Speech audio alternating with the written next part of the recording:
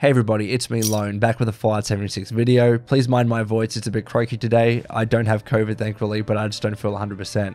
So today we're going to do a video on the Hellcat Power Armor in the game. This is the brand new Power Armor in Fallout 76, which is being introduced with Steel Rain, releasing on July 7.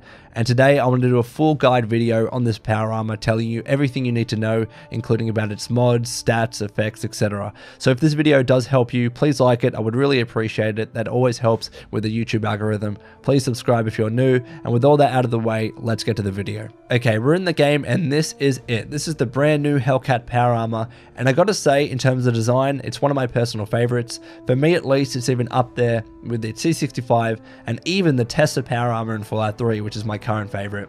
So yeah, let me tell you everything you need to know about the Hellcat Power Armor.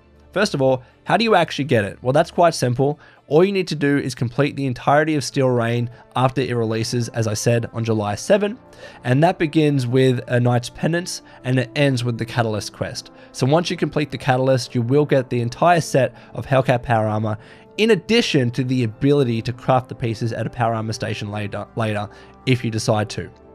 Now, of course, to start Steel Rain, you need to have completed Steel Dawn, which is the previous Brotherhood of Steel questline released last year.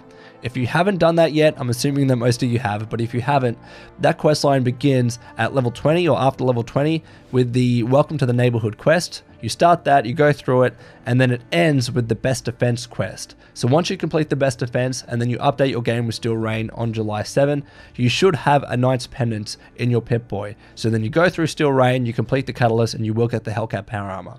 So in terms of effort, it does not take long to get the Hellcat Power Armor, so I would say for sure it is worth it to get in the game, and especially just to experiment with, because of this special effect that it has that I think is going to attract some of your attention. But first of all, let's talk about the pure stats of this Power Armor. Now, each of the limbs of this Power Armor, the helmet, left arm, left leg, right arm, and right leg, they each have a damage resistance, or DR, of 68, an energy resistance, or ER, of 48, and a radiation resistance, or RR, of 48. And then the torso is a bit more than that. The DR is 96, the ER is 80, and the RR is also 80. So overall, in terms of the stats of this Power Armor as a whole, the Hellcat Power Armor has a DR of 436, an ER of 320, and an RR of 320 as well. So just to compare that to the T65, which if you don't know, I would say is currently the best Power Armor in the game in terms of pure resistances, excluding radiation resistance. So the T65 has a DR of 565, an ER of 470, and an RR of 470. So in terms of pure stats, yes, the T65 is better. However, the Hellcat has this special effect, as you can see at the top of the screen right now, where each of the pieces reduce incoming ballistic damage by 2%. And these stack, so 2%, 2%, 2%, 2%, 2%. That's 10% reduction in incoming ballistic damage in total. Some people say that the helmet as well gives you that 2% reduction. I don't believe it does, because it doesn't say so here. And I didn't notice much difference with the helmet on or off. So I believe it is 10% in total. But if I'm wrong, it would be 12%. Let me know if I am wrong in the comments below. Angry Turtle, feel free to test it if you want to. Whether it's 10% or 12%, that is fairly good. The reason why that is effective is because generally in the game, a percentage-based reduction in damage is better than simple damage resistance.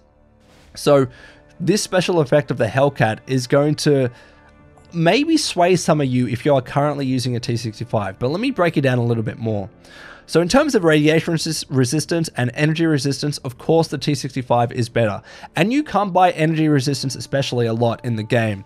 Now of course you have that legendary perk card called Electrical Absorption, which kind of negates the need to have such high energy resistance to some extent. But still the T65 is better in both of those regards. So when it comes to damage, that's when it becomes a little bit more complicated, because if you don't know, all Power Armor in Fallout 76 has an inherent damage reduction of 42% as a whole. That includes the Hellcat and also the T65. So you need to keep that in mind when it comes to damage reduction, because the T65 is still very, very, very good, and it also has that higher damage resistance. I said it's not as good as percentage-based damage reduction, but it's still going to be helpful to some extent. So in that regard, don't sleep on the T65. I would say overall, it is still probably better than the Hellcat, where the Hellcat is really going to shine is in two instances, I would say. One, when dealing with armor-piercing rounds against enemies like your Mr. Gutsies and also some super mutants. That incoming ballistic damage reduction is really going to help with armor-piercing rounds, because it doesn't matter how high your damage resistance is with armor-piercing rounds, they are going to wreck you. So in terms of that, the Hellcat, I believe, will be better, but I will do a proper comparison video at a later stage once I actually get it in the live server. Also as well, because of that, in the Decryption Daily Op mode, I think this is where the Hellcat Power Armor is going to shine, because, again, in Decryption, the enemies have that mutation where they have armor-piercing rounds. All of them. So having that reduction in ballistic damage is going to be amazing with the Hellcat Power Armor. So I think that's where it's going to shine, but still the T65, I've used it in Daily Ops. It's going to do remarkably well as well. But in terms of energy resistance and the T65 for sure is better. So make up your mind, again, experiment. I will do a comparison video later on, but I think the Hellcat is going to be used by some people solely when it comes to daily ops, at least decryption for sure. So with that out of the way, let's talk about the mods of the Hellcat Power Armor. And they're fairly comparable to the T65 and other Power Armor.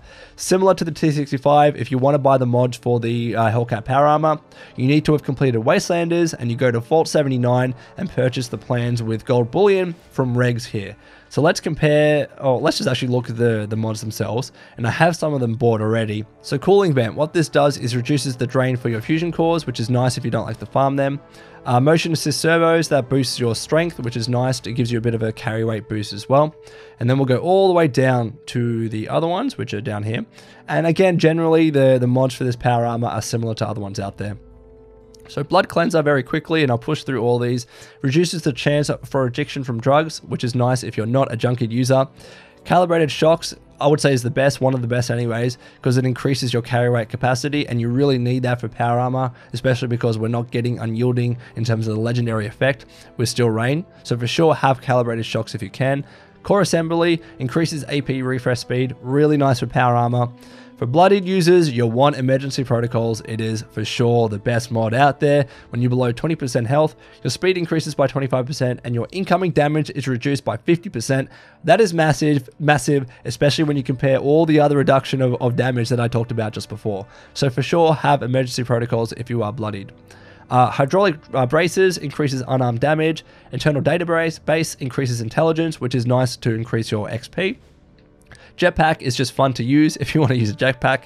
Kinetic Dynamo, taking damage recharges your AP, which is really nice. Kinetic Servos increases AP refresh speed while moving. That's also really nice.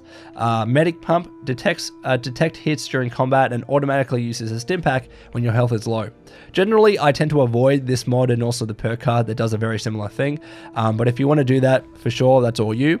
Optimized Braces, it reduces AP cost for power attacks if you're using power attacks. And then I'll go all the way down. Optimized Servos reduces AP cost for sprinting.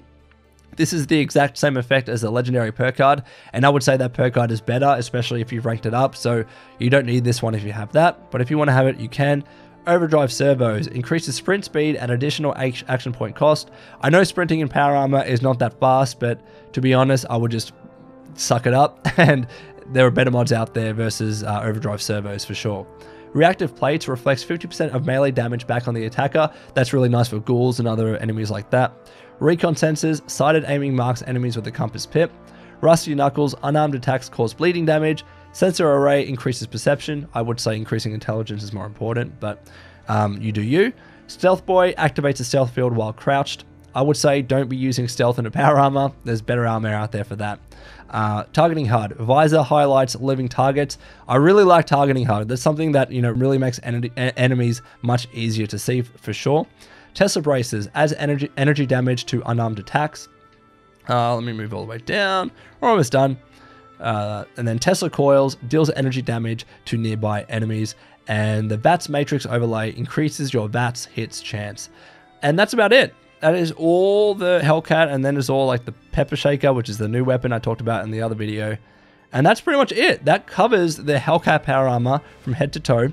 I pushed through those mods because there's a lot and I don't want this video to be too long. So let's get to the conclusion of the video. Alrighty, Wastelanders, that's all from me. I hope you enjoyed this video. Let me know your thoughts in the comments below. And until next time, this has been the Lone Bot Wanderer. Please take care of yourselves and would you kindly keep fighting the good fight.